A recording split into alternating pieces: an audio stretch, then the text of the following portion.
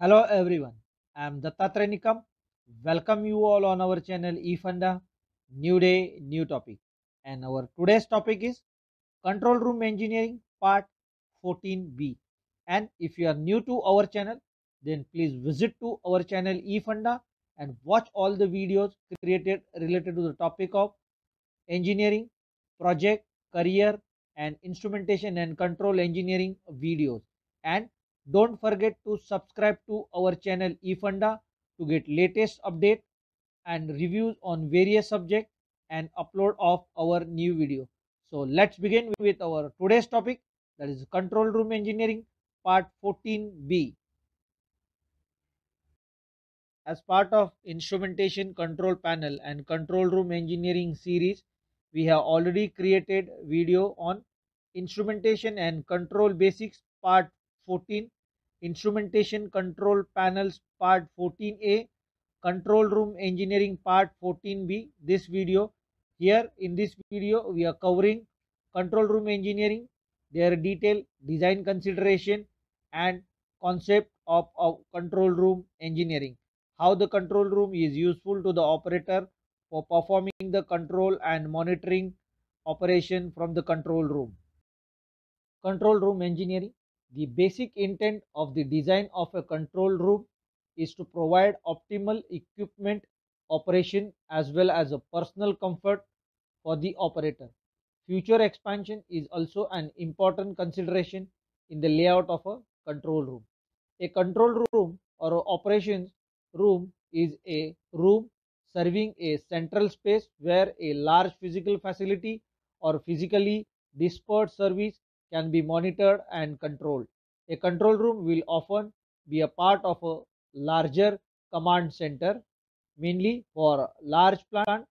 Control room likely to be situated in a separate building away from process plant. For medium plant, control room may be within the plant building or a control panel located near the plant.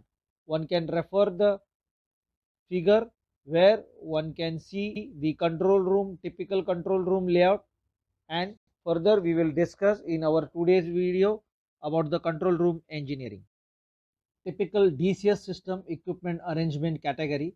One can see the typical arrangement of a control room where one can see the field side from where field instruments are connected to the IO rack, where all the IO cabinet, marshalling IO cabinet, as well as the functional specification and a control loop, that is the controllers, are located, where ESD processor card, sequence of event engineering PCs are located in the rack room, and in the console room, DCS console, HMI, auxiliary console, annunciator, as well as the operator consoles are located. For categorization, one can typically see the table on right hand side where the control room, engineering room and computer rooms are classified. Under the control room, operator console, operator keyboard, printers, video copier. Under engineering room, engineering workstation, printers. Under computer room, cabinet containing process IO cards, controller, communication module, etc. This is how the typical DCS system equipments are arranged category wise so as to understand the concept of control room engineering. DCS or a SCADA safety system, that is ESD, processes thousands of pieces of information continuously display to the operators via various HMIs. Control room interface between personnel and the process, that is a plant. Reliable and a simple process control depends on the design of a control room. Control room serves as an operation center where facility or a service can be monitored and controlled. Control room design process provides a cost-effective method. A properly designed control room facility can increase operator performance, reduce work-related stress, reduce human error, improve safety, reduce upset, shutdown, and contribute significantly in the final product. Typical specifications include primary and a secondary user requirement, room type, sizing and functions, building and room adjacencies, console arrangements, interactive processes, communication and interface strategies, ergonomic console design and a work process requirement, shared equipment arrangement, fatigue countermeasure. This is how one should make the understanding of the control room so as to understand the better about the control room engineering and its importance. Now we will see typical control room layout.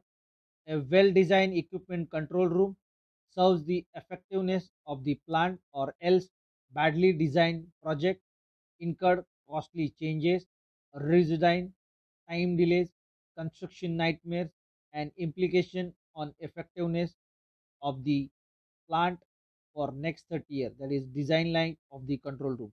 One can refer the sketch below where a typical control room layout is shown, where one can see the operator console arrangement as well as the large display panel for monitoring and control operation.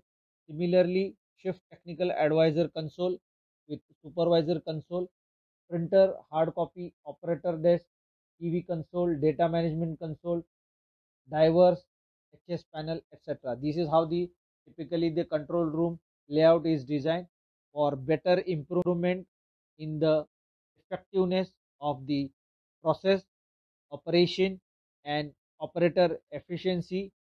A scientifically designed control room is required. Now we will continue with understanding or considering the design consideration required while considering the control room layout designing. Control room engineering design factor. Mainly following factors also to be collaborated with architecture and design contractors: flooring, finishing, lighting, HVAC system and noise. For ready reference, we have shared the scientifically designed control room with considering all major factors. Moving on to actual control room design consideration, we will go through ISO 11064 ergonomic design of control centers, where we will see various parts are being covered under ISO 11064 and their details. Part 1, principles for the design of a control center. Part 2, principles for the arrangement of a final control suites. Part 3, control room layout. Part 4, layout and dimension of workstations. Part 5, displays and controls. Part 6, environmental requirement for control room. Part 7, principles for evaluation of a control center. Part 8, ergonomic requirement for specific application. One can see the design process and objective, which is clearly indicated in the right hand side figure, where phase A, phase B, phase C, phase D, phase E is being considered and evaluated. Please carefully study this figure for having better understanding on ISO 11064 requirement. Now moving on to design consideration for control room engineering. First is the location criteria. A, hazardous area plant. B, non-hazardous area plant. The control room should be preferably in a safe area location, as the control room is a very critical from operation point of view and controlling the operation or a plant. So location is a very important while selecting or designing the control room area. To location, A, control room should not be near the plant so that operators are not at risk. B, increasing the distance from the process plant make it inconvenient for the staff who operate it. Increasing the distance of a control room from process plant increase the cost of cabling. D, plant managers are generally opposed to the control room being too remote. So this is the location of the control room is also critical from operator movement point of view. 3, risk analysis. A, assumption to reduce the release of potential hazardous material. B, classification. Based on risk analysis, classifications are made. Category 1, high hazard plant. Category 2, handling flammable material and estimated as a maximum. Category 3, plants incapable of producing flammable vapor cloud. This is how the risk analysis is done and category is made. One can see the picture where the control room design considering the risk factors are involved, and accordingly based on the category the control room is built. Fourth point, human engineering. As per ISA RP 60.3, human engineering for control center provides guideline on selection of operator equipment design. One can see the sketch at the left hand side. One operator is standing and one operator is sitting. So one has to consider standing elbow height of the operator as well as the standing eye height as well as the installation of a monitor tilt at the distance of 20 to 28 inch to the screen from operator eye, and one should take care of the height of the operator standing position. Similarly, when the operator at the sitting position, seat height, sitting elbow height, monitor tilt, that is 10 inch to 20 inch, sitting eye height to be considered from the monitor. And to visualize this, one can refer the photographs where standing position as well as the sitting position of the operator is shown. Similarly, the ergonomic workstations, one can see how the design is being carried out considering the operator sitting.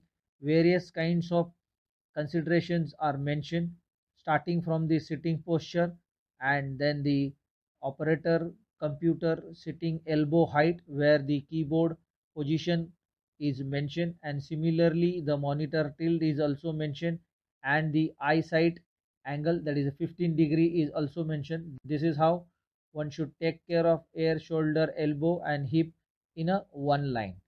So this is how the human engineering help to maximize the efficiency of the operator by designing the proper engineered sitting arrangement as well as the operating console. Fifth point, control center display unit. One can refer below photograph where you can see various types of display units are used for engineering as well as operating workstation. Similarly, there is a display screen on front of each operator where entire operation or a process can be monitored. This is how the display units are being helpful to the operator for achieving, measuring, monitoring and controlling of the process plant or respective processing unit. Similarly, on the sixth point, graphics in the control room, where in a photograph one can see the graphics is displayed where entire operation cycle is being displayed on a screen and various kind of operation status are being monitored by the operator on their individual workstation. This is how the graphics in the control room is used for betterment or operation of the process plant. 7 number point, operator console and shutdown console.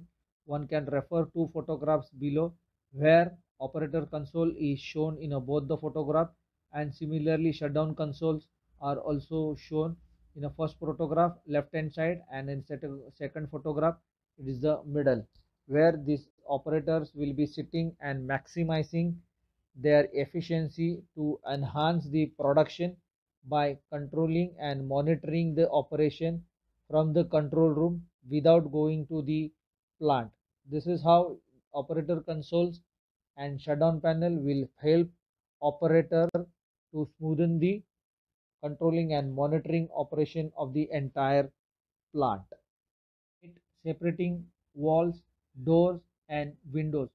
One can refer below photographs where one can see the control room layout where the separating walls are being used so as to isolate or separate operator console, that is the operator desk, and various operating consoles and shutdown console where operator can monitor and control the process plant. So other rooms are separated by walls and common doors are being used so as to avoid the unnecessarily entry inside, and similarly some of the windows are provided so that operator can see the view of the plant. Similarly, one can see in a right hand photograph where from operator desk entire control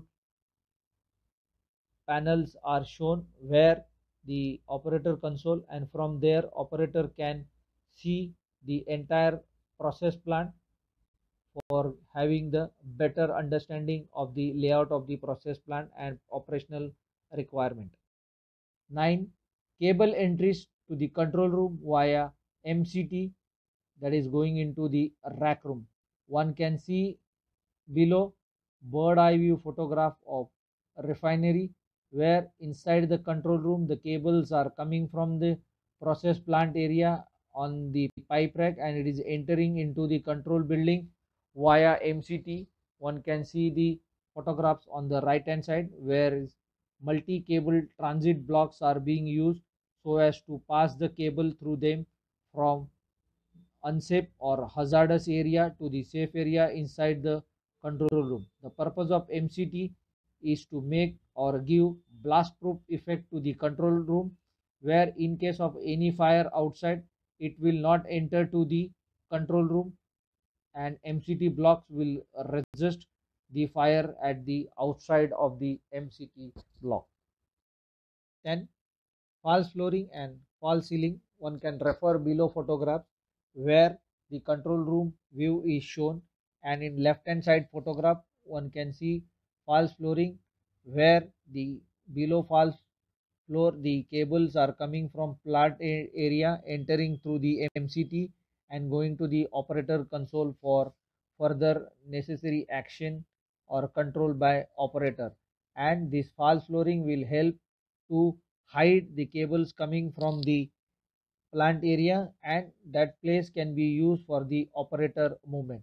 Similarly, on the right hand photograph, one can see the false ceiling where it will help to build or install lighting fixtures or lighting panel arrangement on the operator desk to increase the visibility of the control room, and this is how the false flooring and false ceiling will be used inside the control room so that it will give the good view of the operator rooms. 11. Control room lighting and size. A. On panel section 40 to 50 foot candles. B. At the back of panel, that is 10-foot candles. C. DCS system above 3 feet above floor to avoid any reflections. For this we have attached some of the photographs. One can refer below photographs where the operator room is shown and the lighting arrangement is made considering the design standard where the lighting panels are installed above the monitor as well as behind the panel. Similarly, one can see on the extremely right photograph how the control room lighting arrangement is made on and on above of the operator console, similarly behind the operator console, and in a middle sketch one can see the operator sitting posture where if the overhead lighting is used then it should be directed downward parallel to the line of sight and placed one side of the user. This is how the lighting is being taken care in the control room so as to have a better operator performance and no reflection from the system screen. Moving on to technically designed control room layout, one can see the sketch where entire control room is shown. We will start from the plant side where MCT blocks are installed so as to bring the cable to the rack room, that the provisions are for the futures are also made, and inline to this operator workstation as well as operator console rooms are also shown, and similarly on the left hand side AC plant room, AHU room are also shown.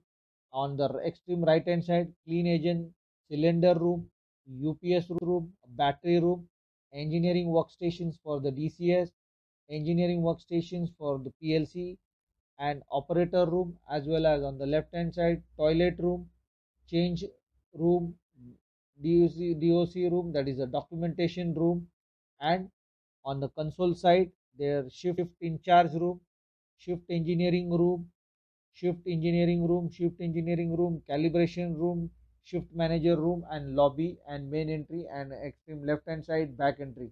This is how the technically designed control room, where one can see provision for entering the cable, as well as the separate rack room for installation of the panel, and similarly a separate room where the operator are sitting on the operator console with their operator engineering workstation as well as the operating workstation.